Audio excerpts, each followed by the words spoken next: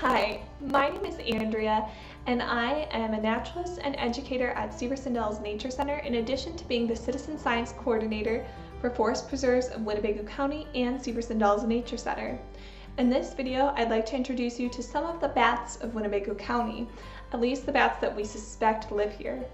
If you're interested in learning more about these bats, you can encounter them in our citizen science programs. With just a little bit of training, you'll be able to get out and help us collect valuable information on these wonderful creatures. Thanks for watching, and I hope you enjoy. The big brown bat is a fairly common resident of Winnebago County, and as its name suggests, it's rather large. It ranges from 4 to 5 inches long. We suspect that these bats overwinter in Winnebago County, which suggests that they're not migratory.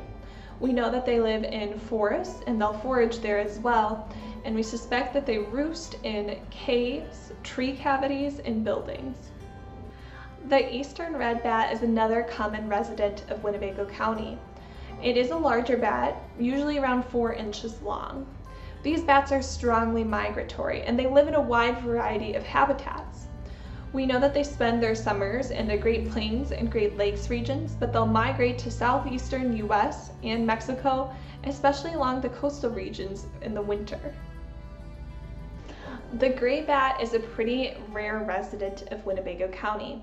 In fact, it's listed as vulnerable by the IUCN, and it's endangered in many areas. This bat is weakly migratory, and we suspect that it roosts in limestone caves year-round. This 3 to 4 inch long bat will forage over lakes and rivers. The hoary bat is our largest bat in Winnebago County. It ranges from 5 to 6 inches long, and it's pretty common. This bat is found all across America, and we found it in every state but Alaska, although we suspect it's there too. These bats are also very migratory. They'll spend their summers all across the US, but they'll winter in the southeast US and Mexico, especially in coastal areas. The Indiana bat is incredibly rare. In fact, it's listed as endangered. It's about 1 to 2 inches long, and it winters in limestone caves and mines. It spends its summers foraging in woods near rivers and streams, and then migrates a short distance to its winter hibernacula, which again are limestone caves and mines. The little brown bat is another rare bat. In fact, we don't think we've documented it in Winnebago County yet, although there is a chance it could be here, and possibly citizen scientists like you might document it. So for that reason, it's included in this video. This bat is 3 to 4 inches long. This bat is weakly migratory, which means it spends its summers roosting in hardwood forests, foraging over lakes and rivers, and then it spends its winters hibernating in caves and mines, so it'll migrate between those two locations. The little brown bat used to be one of the most common bats in the United States, but unfortunately it's faced quite a few perils, between the white-nosed bat syndrome, which is the fungus that affects bats, to habitat loss. We've seen a steep decline in little brown bat populations.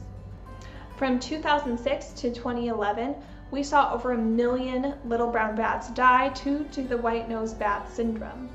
A paper published in 2010 predicted a 99% chance of local extinction for these little brown bats by the year 2026. We predict that before the white-nosed bat syndrome, there were 6.5 million little brown bats in the US. Now those numbers are down to something around 65,000, which is less than 1% of their original population. The silver bat is a common resident of Winnebago County, and we have documented it here before. It ranges from 3.5 to 4.5 inches long.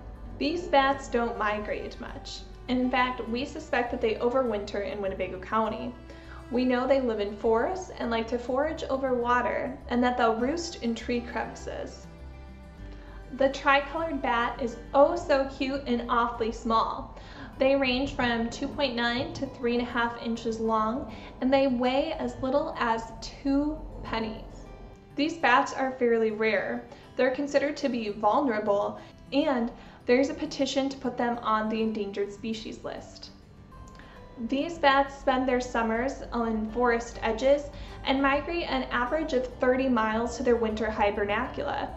The evening bats have been documented in Winnebago County, and they're a fairly common resident.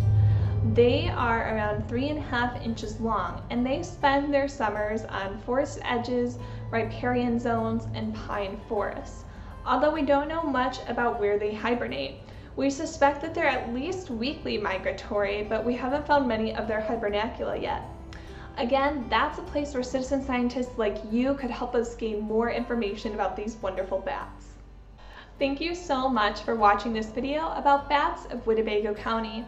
I hope that you love these bats even more after learning a little bit about them and feel inspired to get out and monitor them through our citizen science projects.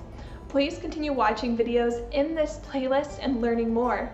I would love to work with you soon and get you ready to monitor bats.